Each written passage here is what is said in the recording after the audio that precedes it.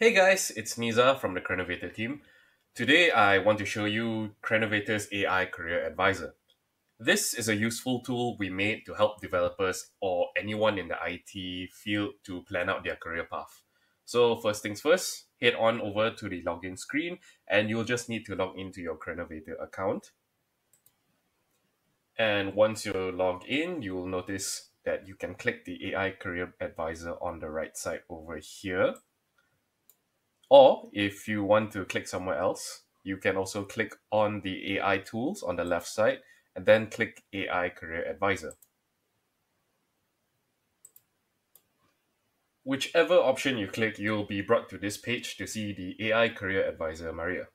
Now, as you can see, you have four options to choose from, but I'll be focusing on career advice today and sharing you some prompts that you can use to create your own career plan. So I will be coming from the point of view of a person who doesn't know anything about cybersecurity. So if you have some experience in your IT field, just change how you prompt the AI career advisor.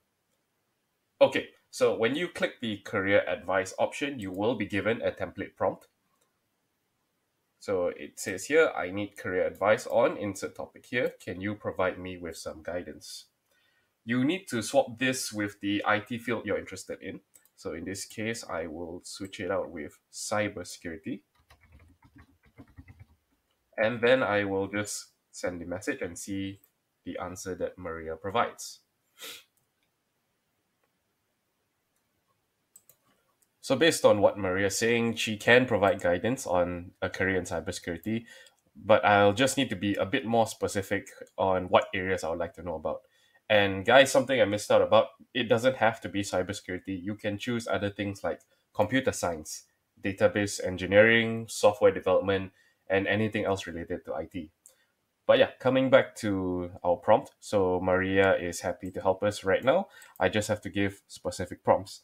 So let's think about it for a moment. I think I want to know the foundations of cybersecurity.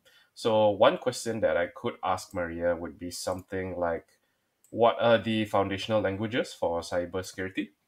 I've created a prompt already. I'm just pasting it here and I will enter it now. Let's see what Maria answers with. Let's give her a moment to think. Okay, so in the field of cybersecurity, having a foundation in programming languages can be beneficial, and then she's listed them down. So if I was completely new to cybersecurity, these would be the languages I would plan to learn. So things like Python, C or C++, Java, scripting languages, SQL. And I guess this is a good start. You can read it in more detail, but I don't want this video to be too long, so I'll just be quickly going over the answers that Maria provides. Some other examples that we could ask Maria would be perhaps what are the common operating systems needed in cybersecurity? Let's give her a moment. Okay, so if you are interested in learning cybersecurity, if you're totally new to it, then here are some operating systems that you could use in cybersecurity. Things like Windows, Linux, Mac OS, virtualization, and mobile operating systems. I believe this is like Apple's and the Android stores, their operating systems. Can't remember the name right now. But yeah, uh, But yeah, if I was interested to learn cybersecurity, now I know what programming languages I need, what are the operating systems I need, and let's try a few more prompts that I saved. So we could also ask Maria things like this, which is, what do I need to know about computer networks in cybersecurity? Because computer networks is also a core foundational skill to learn. Let's send in our answer and see how Maria responds. And Maria's telling us that if I wanted to go into cybersecurity, I would need to learn things like network protocols, networking concepts, security devices, scanning and enumeration, packet analysis, network defense and monitoring, and wireless networks.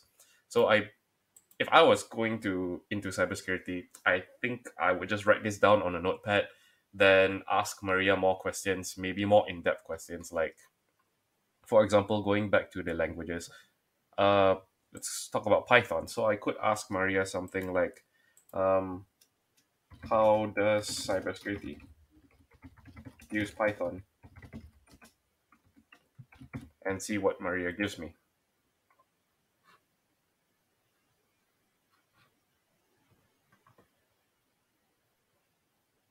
So with Python, I can learn from Maria as well that in Python I should look out for things like scripting and automation, penetration testing, malware analysis, web application security, network security, and data analysis and visualization. So besides knowing the basics, we can always drill down on the basics to learn more about what we need.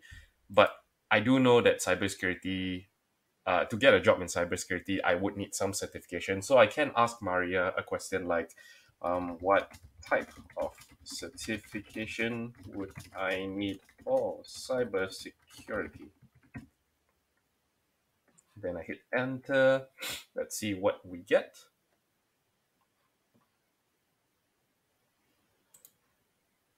So based on Maria's answer, there are actually many certs to go for. I could go for CompTIA Security Plus, Certified Ethical Hacker, sounds quite cool. Certified Information System Security Professional, very long name, CISSP, something called CISM, CISA, uh, GIAC certifications, and Offensive Security Certified Professional. So let's just do one more prompt because I don't want this video to go too long. How about let's ask Maria this question, which is how to become a certified ethical hacker. Let's just enter this and see what Maria responds with. Okay, so based on Maria's response, first I'll need some foundational knowledge, things like what we've discussed earlier, networking operating systems, the programming languages, etc. Next, I would have to find somewhere that has a CEH training course. CEH is Certified Ethical Hacker. Study the exam blueprint, practice in a lab environment. So it's kind of like enrolling in school, then practice some questions, review any study resources, then register for the exam, pass it, and get certified. So again, I don't want this video to be too long, but I hope you have a general idea of how to use Maria, the AI career advisor. You don't just ask one question and then see the results. You have to ask many questions, see the results, and ask more questions based on those results. Only then can you get a better understanding of what you need to do to get to get somewhere in your career.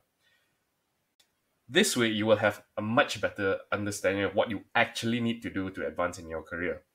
This is especially useful if you are really stuck and don't know what to do because you can just keep asking questions until you get an answer that makes you think of a new way of doing it. And yeah, that's all for this tutorial video. I did not want to make it too long. Hope you've learned something. And if you're looking for a change in career or job, you can go to Krenovator and click the button on the top right. And with that, you'll be able to apply for a remote or hybrid job. So I hope this video helps. All the best in your IT career.